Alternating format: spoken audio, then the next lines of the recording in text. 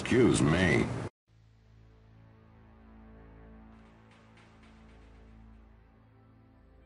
Hello and welcome to Let's Play a brand new game. I figured that with Soldier of Fortune taking so long to come out each episode, because we have a lot of trouble with Commando and I getting commentary together, so I thought I'd play something single player. And why not Deus Ex? You can't even read it because the resolution's too high. But anyway, it's a good sign of things to come, so let's start with the menu here, and we're going to start a new game on hard mode because I am a fucking pro. I tell you what. Alright, so when you start a new game in Deus Ex, you're given a skill list, which you are not given in any of the sequels to this series. So in these skills, these rather RPG-like skills, you're given computer, electronics, environmental training, lockpicking, medicine, swimming, and you can read all these, so why am I reading them out? And I'll explain them as we go, rather than explaining them now. So you're given a little explanation as to what each level of the particular skill you're getting will do in a practical sort of way, and you've got skill point counter. We start each game with 5,000, independently of skill level. That is to say, the difficulty will not affect how many skill points you get, you'll always get 5,000. So what we're going to do is we're going to upgrade computer, electronics, and lockpicking. What this means is that we will be able to make good efficient use out of our multi-tools and lockpicks, which I will talk about later, and we can also hack into computers. This is all very interesting stuff, and of course we start with trained pistol every single time we start a new game. You can also change into Black Denton, Hispanic Denton, Redhead Denton, and Ghost Denton, but we're just going to use regular one, and we can type our real name in here. It can be anything, even poo, but, you know, I'm not going to do that. Clown Skull will do fine. Alright, start the game. Your appointment to FEMA should be finalized within the week. I've already discussed the matter with the Senator. I take it he was agreeable? He didn't really have a choice. Has he been infected? Oh yes, most certainly. When I mentioned that we could put him on the priority list for the ambrosia vaccine, he was so willing it was almost pathetic. This plague, the rioting is intensifying to the point where we may not be able to contain it. Why contain it? Let it spill over into the schools and churches. Let the bodies pile up in the streets. In the end, they'll beg us to save them. I've received reports of armed attacks on shipments. There's not enough vaccine to go around, and the underclasses are starting to get desperate. Of course they're desperate. They can smell their death, and the sound they'll make rattling their cage will serve as a warning to the rest. I hope you're not underestimating the problem. The others may not go as quietly as you think. Intelligence indicates they're behind the problems in Paris. Running the world. The world left them behind long ago. We are the future. We have other problems. UNATCO? Formed by executive order after the terrorist strike on the statue. I have someone in place, though. I'm more concerned about Savage. He's relocated to Vandenberg. Our biochem corpus is far in advance of theirs, as is our electronic sentience. And their ethical inflexibility has allowed us to make progress in areas they refuse to consider. The augmentation project? Among other things, but I must admit that I have been somewhat disappointed in the performance of the primary unit. The secondary unit should be online soon. It's currently undergoing preparation and will be operational within 6 months. My people will continue to report on its progress. If necessary, the primary will be terminated. We've had to endure much, you and I, but soon there will be order again. A new age. Aquinas spoke of the mythical city on the hill. Soon, that city will be a reality, and we will be crowned its kings. Not better than kings. Gods.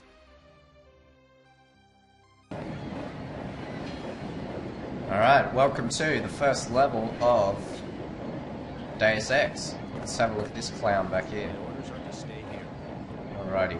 The first thing you would have noticed is that the volume... I spill my drink. I spill my drink! I love that guy. Alright. I'd let the bots do the fighting if I were you. Sure thing, bro. Heads up, JC. Your brother Paul is on his way to meet you at the dock. The NSF is raiding the island and shots have been fired. I repeat, find Paul. I will monitor your situation from HQ.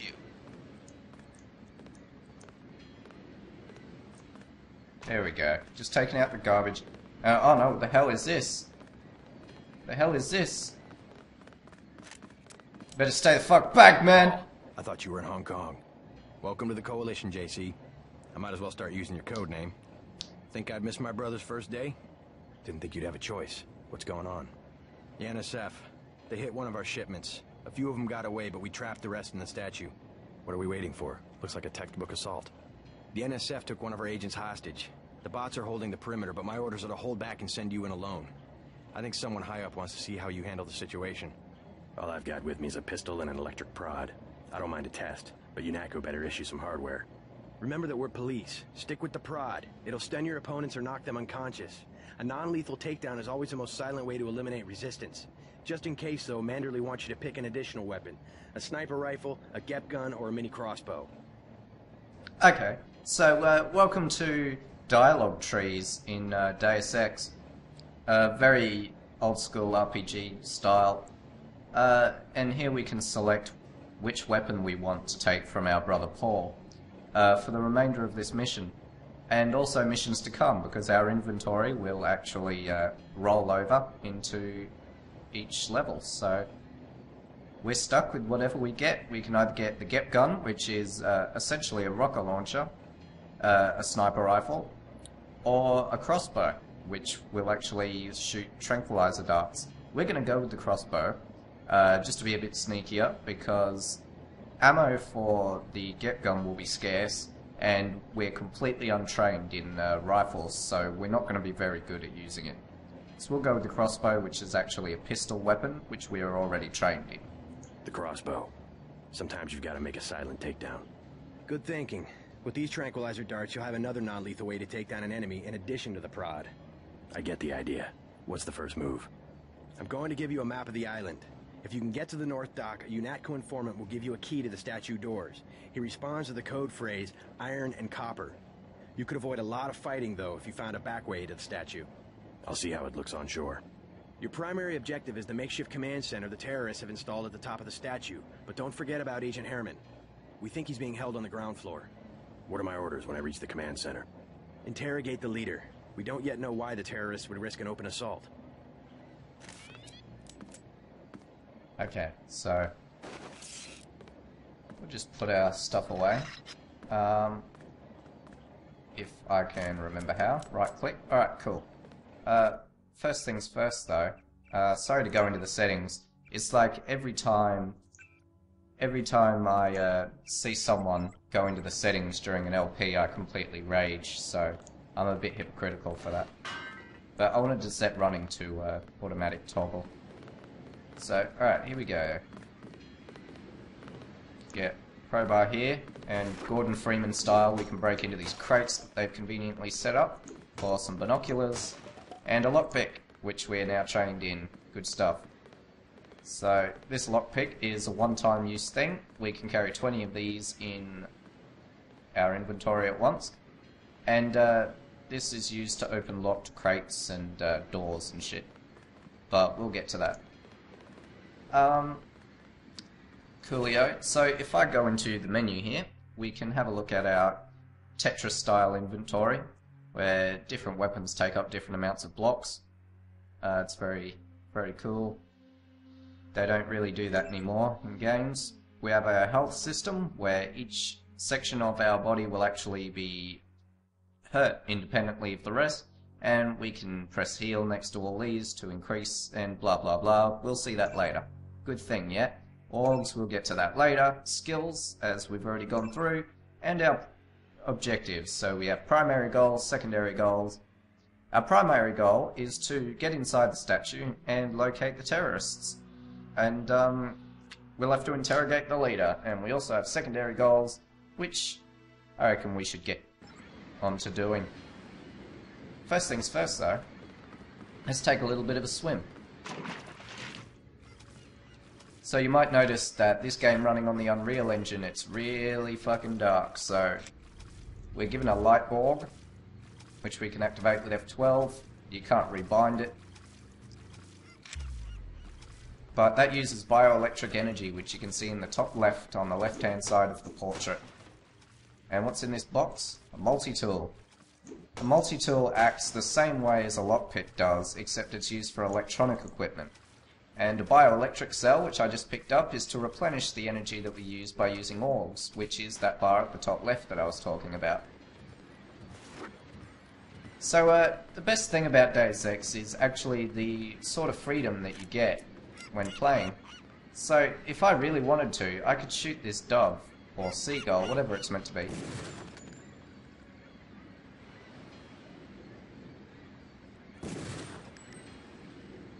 Poor guy.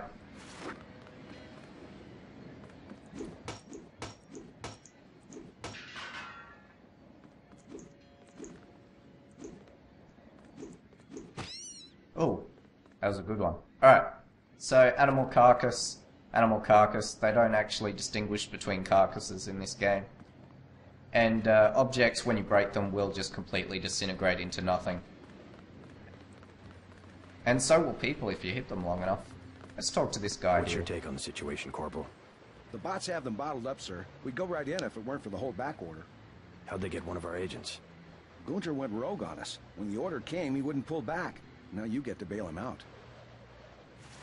So it seems like Agent Herman has sort of gone running in, guns blazing, and gotten himself captured like a retard, but we'll be talking to him later. Welcome aboard, Agent. Thank you, Corporal Collins. Now, if I really wanted to, I could kill Corporal Collins, or I could knock him out with a stun prod, and then I'd have to hide his Come this body. way, I got him, sir. I'd have to hide his body because I'd become an enemy of UNATCO, so we're not going to do that, are we? We can also use these binoculars to zoom in on Paul to see his head clips through his own collar. Well, defective-ass binoculars, fuck you. Let's go talk to Paul again. You just gonna stay here? There's been some activity at sea. I'm going to watch the coast. Why'd they bring you back to New York? I don't know what they have planned. I messed up an assassination attempt on one of the Triad leaders in Hong Kong. UNATCO pulled you out? It's a long story. You better head to the statue. So, another thing about this game is there's a lot of dialogue, and the story is actually really complex and interesting, just like an RPG. But it's played in first person, and it does have elements of a shooter.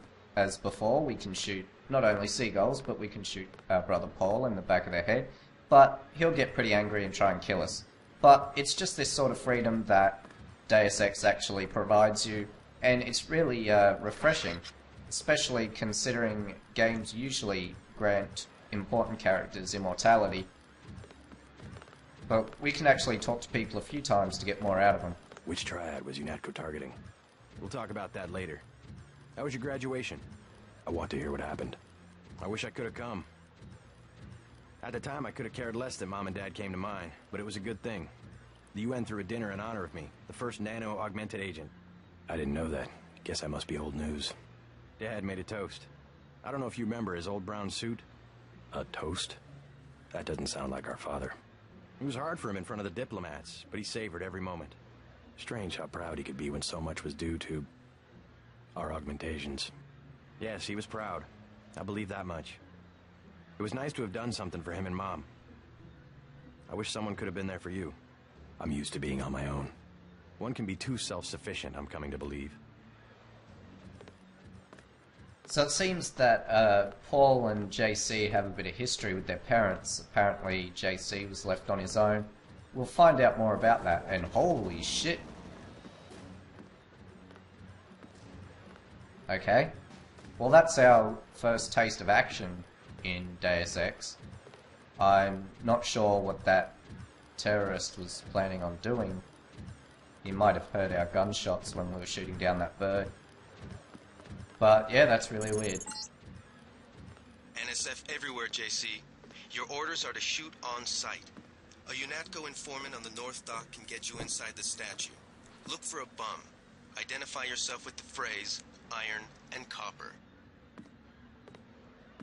So our rather slow friend there that doesn't realise that Paul already briefed us on this fact, he is Alex, and he works in the communications department at UNATCO, which is where we work. The United Nations Anti-Terrorist Coalition. That's what that stands for. And we are, that we've just revealed from speaking with Paul there, we are actually one of the latest models of nano-augmented agents. Paul was the first model of that. And that essentially means that we can do things like shoot lights out of our eyeballs and other sorts of cool things that we'll see later. It's essentially a sort of abilities system. But this guy dying right here is pretty good for our tutorial, so if we right-click dead body, we will get a whole heap of shit. 10mm ammo and a knife. That's some good loot, actually. So we can then pick him up with right mouse again, and we can throw him somewhere when no one will find him. See ya, buddy. Oh shit, he's floating to the top. Well, hopefully no one sees that.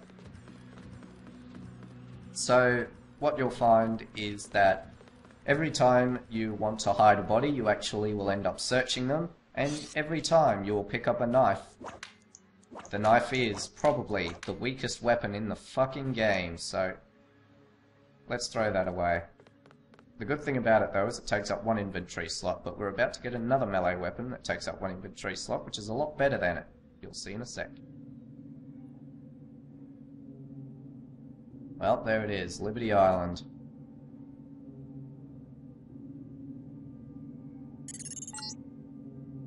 If you want to make a covert approach, remember the Academy's stealth course. Stay out of their field of view, walk slowly to stay quiet, and crouch behind cover. Or if you have to get your hands dirty, remember that a headshot is a lethal takedown. Alex gives us a bit of false information there. A headshot isn't really a lethal takedown, more the back of the neck. Shooting them in the head actually does less damage than it does in the back of the neck. We could grab this crate real quick. Guards will be alerted. Whoop. Guards will be alerted if you make too much noise, so you want to try and not be so loud. Whoop.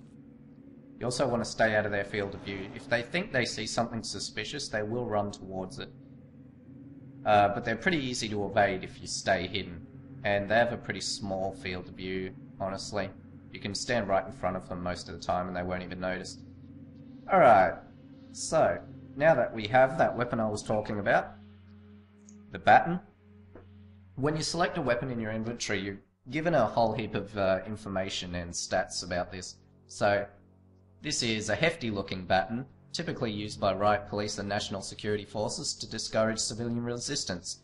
That basically means it's good for clobbering people over their heads, so mass of 10 pounds, it's not relevant. And accuracy of 50% and a base damage of 7. A crowbar hit something or something with it. Repeat. Alright, so obviously this isn't the most serious game in the world. You will get some pretty good messages like that every now and again. But we'll just throw that out of our inventory for now.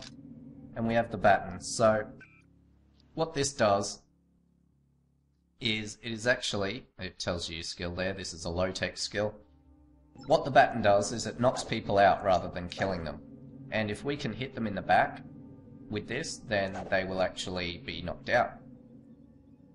Just wait a second, I'm about to sneeze. It's gonna... No. Okay, false alarm. So this crate here, we don't want to hit it where it is because we won't be able to reach what's inside it. So we'll just throw that down there. I love how the crate sounds when you throw it. Do-do, do-do, do-do. You'd think a crate this big would actually make a bit more noise than that. So inside is a gas grenade, which is pretty cool. I picked up a soft drink earlier. We can actually drink this to recover 2 health points, I think. It's not great, but if you carry a lot of them around with you, it can sometimes save you. but you really want to use either medkits or medbots for healing. So we'll just wait for this guy to pass. But yeah, that accuracy of 50% that you read in the stats for the baton, that may sound ridiculous considering it's a close-range weapon, but what that means in practical terms is that if you hit someone with this, there's a 50% chance they'll get knocked out, and there's a 50% chance that they'll just feel a little bit of a sting. So you want to make sure you knock them out completely. Looks like that guy's heading that way. So plan a quick save and be on our way. Here's some good looking trees here.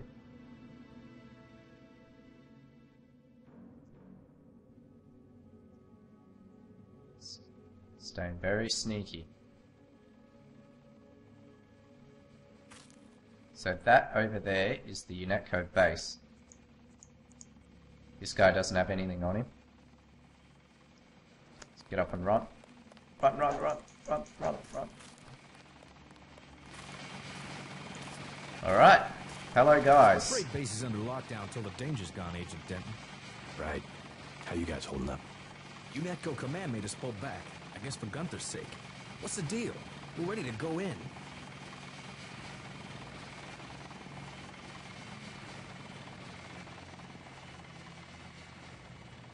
No, we're gonna do a minimum force approach, aren't we? We're taking a minimum force approach. We're cops, after all. Ask me. I think we should frag them all. You trespass on UNetCo property, you get pumped full of lead. When due process fails us, we really do live in a world of terror. Thought you nanowogs were supposed to be badass killing machines. Guess I was wrong. Guess so. Some advice. You get out there, you're gonna have to tangle with some real sons of bitches. Best thing is to pick them off from 50 or 100 paces with a scope. I scored an extra one from a couple of thugs we dropped down by the dock. You can have it for 700 credits. I also picked up some 10mm ammo and some crossbow darts. Say 200 for one and 60 for the other. Shouldn't you turn that stuff over to the quartermaster? Sure, I will. As long as Command has the rest of us on parade drill, someone might as well put this hardware to use. Okay, so you'll meet NPCs throughout the course of the game that actually sell you things, and you can just buy them from the menu here. We don't want any of this right now. We could buy 700 for a scope mod, which we could affix to our pistol or our crossbow, but it's a bit pricey, and I don't have the 700 for the scope. Guess you'll have to go with that minimum force approach, huh? And I guess there is a lot of social commentary as well. You heard before Denton spewing this stuff about really living in a world of terror. It's very politically driven, but it's not really in your face. I mean, you can not listen to anything that any of the optional characters have to say, and you'll probably get not as rich an experience, but the gameplay will work just the same without understanding the nuances of the story. Welcome aboard, Agent. Thank you, sir. Well, I shouldn't be calling him sir, really, he's my inferior. So let's go back behind here, see what we got. Oh yeah! Another lockpick. Fuck yeah. Can't have too many of those. Oh well, I guess 21's too many of those. Another crowbar, we don't need that. Oh.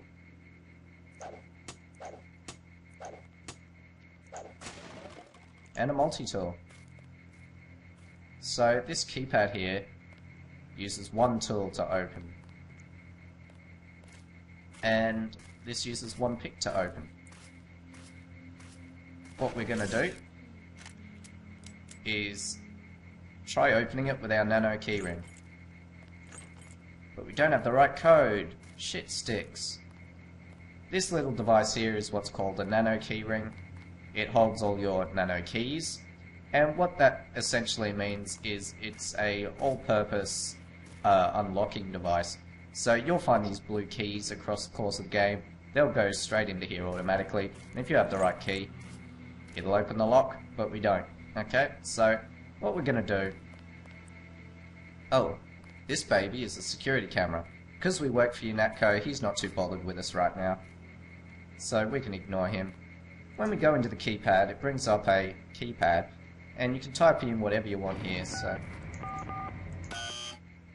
Ah, denied. I guess we're not going to get it by guessing. So, I reckon what we should do is you need to take the sort of approach that makes a lot of people happier with the efficiency that you give it. So, we're going to lockpick this hatch and... whoa.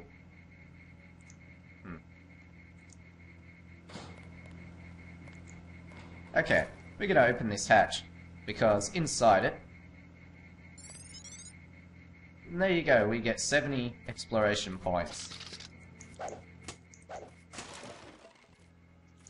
Pulse grenade. So that was some lockpicking, and then we're going to open this with a multi-tool. There you go. And we get more skill points. Fuck yeah. Tranquilizer darts. Security computer terminal. Alright, we can start using that. We can switch the lamp on and off. Don't like lamps. And what's this glowing thing? A data cube. Alright, let's read this. See what's on it. Attention night shift. Van camera system login. Same as old login. Satcom. New password. UNATCO_001. P.S. We will beat you on darts on Saturday. Suckers. Well, if only Denton were playing darts, right? Yeah, I think he has a bit of an advantage, honestly. Oh, medkit up there. I'll take that. So the security computer terminal. Alright, so what we've got here is we have our hacking up here, and we have our login. So we have to actually completely on our own log into the computer using the information that we got from the data cube. So I don't think it's capital sensitive, but we'll see. And UNATCO 001. So when you're given the right login, you can get into the computer and you can have a look here. So we can turn all these cameras off if we liked. But because these are all UNATCO cameras, they wouldn't really be bothered with us anyway. What's this? You're telling me that the door outside can be opened just with the click of a button? Without the use of a lockpick? The fuck?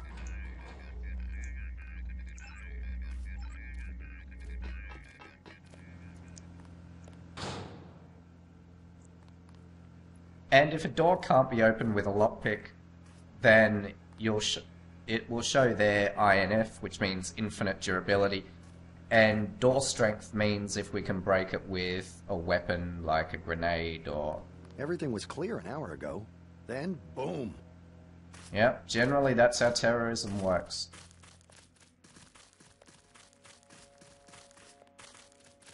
So that is UNATCO HQ, New York, Liberty Island.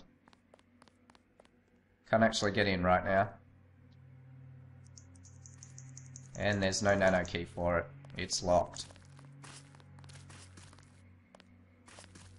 Alright, well, back into the action then, I guess. We can ignore that guy and that guy, if we really wanted to. And run past them as well. Whoop.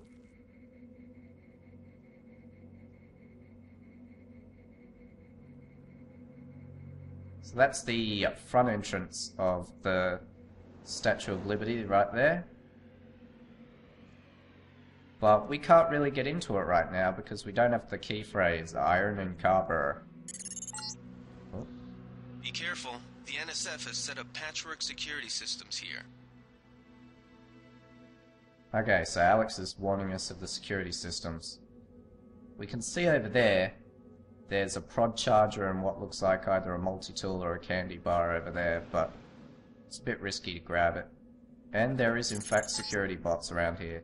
The NSF put a commercial-grade security bot in this area. You can either avoid its patrol route, or, if you're feeling lucky, try and take it out with the EMP grenades or explosives. I wouldn't recommend taking it on with small arms. So I guess a T-Rex would have a pretty tough time with those security bots, eh? This guy's looking right at us. That's alright, the AI is fucking atrocious. So we can have a look in here. There's a crate in here. Door strength 50 and lockpick strength of 20. 40, I mean. And there's a couple of flares. No, excuse me! There's a couple of flares on the ground here. Show you how those work. Whoa, hello security bot. That's what Alex was talking about.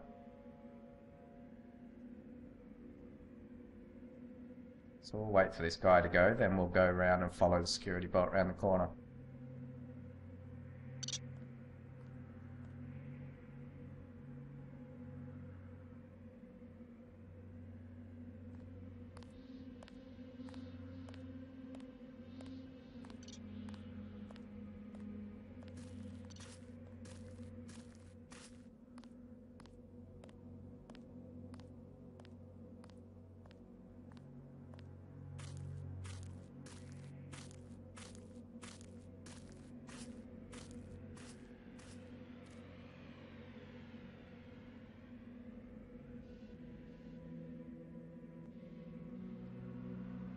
Gotta be very careful.